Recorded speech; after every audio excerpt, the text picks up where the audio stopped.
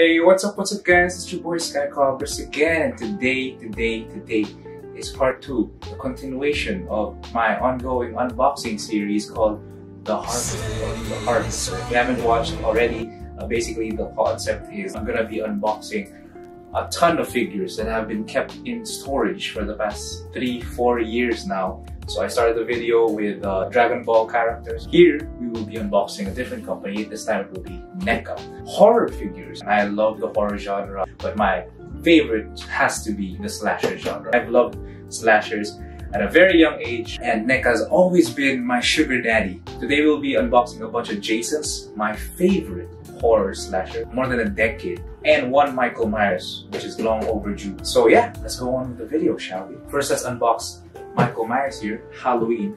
I originally wanted to do a Halloween unboxing video on Halloween Day 2 years ago in 2020 because I actually got this figure in 2019. I love NECA, bro.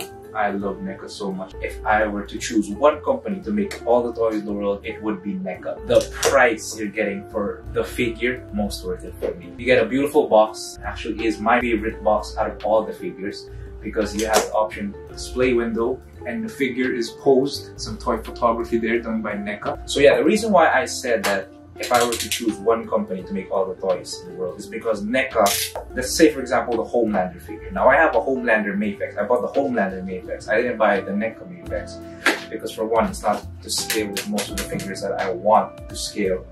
Like for example, because the NECA figures are generally taller than SH Figure Arts Mayfix or Figure. But oh man, it smells like death. That's how you want Michael Myers to smell. And all his glory. Here's the reason why. In a paradise, in a nirvana, where every toy is made by one company, is because NECA, for example, you have the Homelander figure. The Homelander NECA figure is 3 times cheaper than the Mayfix alternative. It's not as pretty, but it still somewhat gets the job done because NECA, ignore their Homelander figure. That's not really their best toys. Their best figures are their horror figures, their Predators, their Teenage Mutant Ninja Turtles. NECA figures are just generally sturdier, you know, they're definitely tougher than SH Figure Arts and the Mayfixes because Mayfixes and SH Figure Arts are Asian made, Japanese, delicate, sweet, so they're more hollow. But this NECA, man, American steel. I love the material of NECA and just how their figures are textured, the weathering. Ooh, know that. It's pure evil. But yeah, just generally they're just sturdier. I have more confidence to play with NECA figures compared to like SH Figure Arts or Figmas. No way in hell you're gonna see me play with some Figmas to the extent that I would with a NECA figure. Myers boy, let's put him down. Let's put him down here for now. Let's now move on to the main boy. Right here we have the Friday the 13th 2009. I know people didn't like the remake, but I actually enjoyed the 2009 remake. It's actually my favorite Friday the 13th. It's probably my second favorite Jason look. I actually have the original 2009 Jason. This was so long ago. I think I've had this figure for what, 8 years, 10 years? And out comes Mama's boy. Crispy.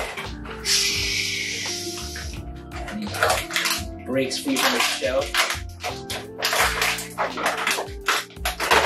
Oh, he's wet. Here's the main differences. This guy's a little dirtier, but this guy had more mobility. Because the original one has a stiff leg. There's no knee articulation. But this boy right here, he can move around, you know. He can play in the swamp.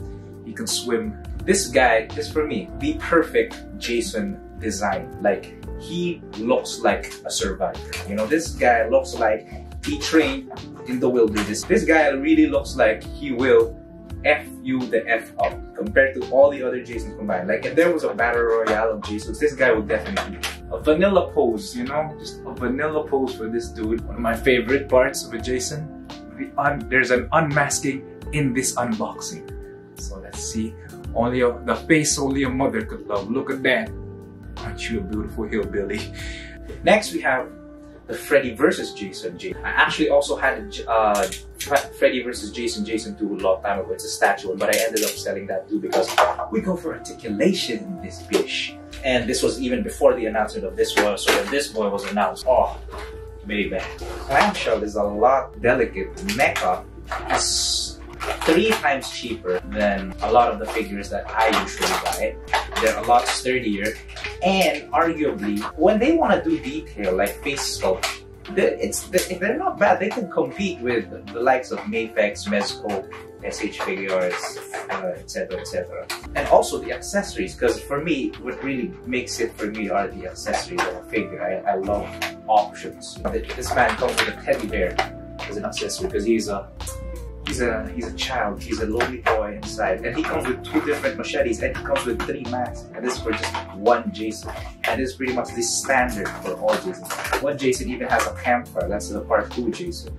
You're getting so much for your buck, and you're only paying 3 times less for a figure that is, one if you like, bigger, sturdier. It comes with just as much accessories, and maybe 70% of the face sculpt. Dirty boy is out. Oh, I have a loose leg here. Here he is, his beautiful glory. And of course, the unmasking in the unboxing. A face only a mother could love. Look at that. Pretty boy. Beautiful. Flaming sword. Nothing scarier than a grown-ass 7-foot behemoth with a flaming sword. Now let me tell you guys a story, because this is a pretty special moment for me. But I don't think I've ever had a toy this awaited for so long. Just to give you guys context, I think I watched this film when it was like 2008 or 7, and just then I was so in love by the design of this. This is the Friday the 13th New Blood Jason Part 7. This is my favorite Jason design, and for a while it was, I think Mezco was the one making Jason toys, and they made a part 3, a part 4, but they never made a part 7. There was no part 7 figure available.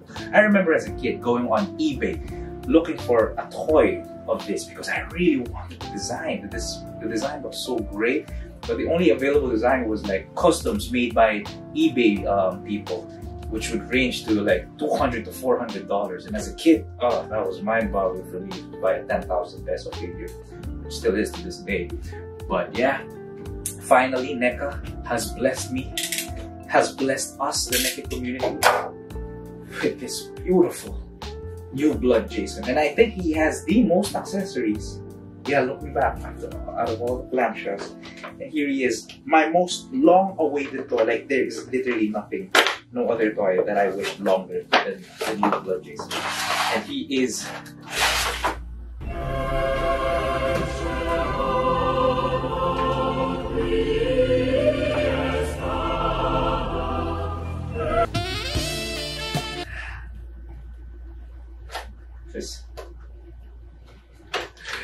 he is out. Beautiful. Look at that. Look at the design. The reason why I love this design is because I'm a sucker for battle damage look. And this is about as battle damage as Jason gets. You can make the argument for, I guess, Jason Goes to Hell.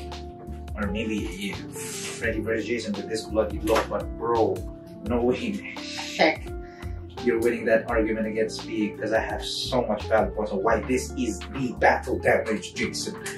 This boy is beaten, scourge the F up. This is the climax. Going down, reach the climax. Oh, rise from the ashes, baby. Burst. Burst. Look at this design, bro. Do you see that? See that? That's the man's spine. That is the man's spine. You can see his rib cage, the bone marrows, the bones on his fingertips, his dried out texture. This is my Jason. This is my baby Jason, bro. And I finally have it after more than 10 years. It's been more than 10 years to make it. And of course, the unmasking in the unboxing. This thing is beautiful, bro. I'm so happy. I don't know what I'm gonna display, but I'm probably gonna display him with his chain thingy. But yeah, oh my god. I think that's about it, guys. That's about it. It's gonna take me a while